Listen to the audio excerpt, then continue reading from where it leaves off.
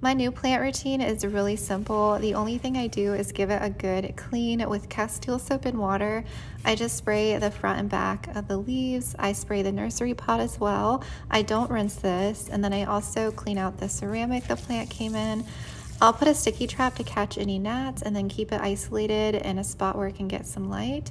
In the meantime, on the rest of my plants, I use beneficial bugs to protect against pests. And I'll leave it here for usually a couple weeks.